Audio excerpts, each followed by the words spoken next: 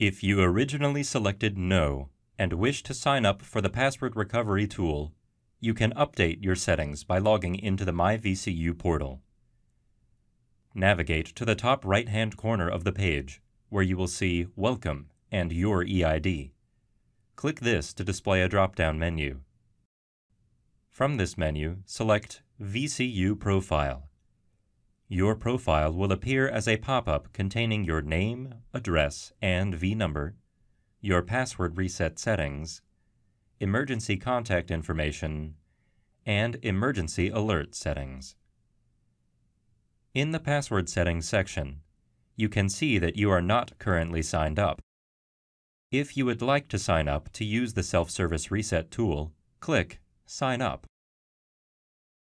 A new tab will open, taking you to the VCU EID Finder, where you can enroll an alternate email address. At this next screen, please enter your non-VCU email account in the first field, retype it in the second field, and click Submit. If you receive an error message, it could be because the email address you entered violates one of the following. You attempted to sign up a VCU email address.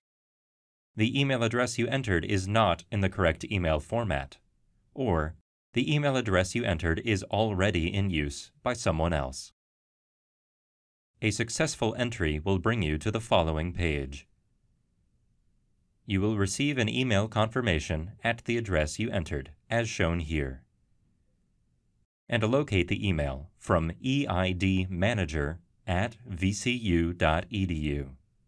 You must confirm your address within 24 hours.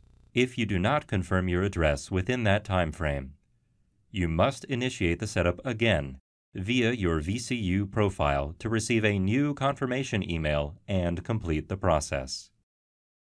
By clicking the confirmation link, you will be redirected to the following page. Now, you can reset your password via the Password Reset tool.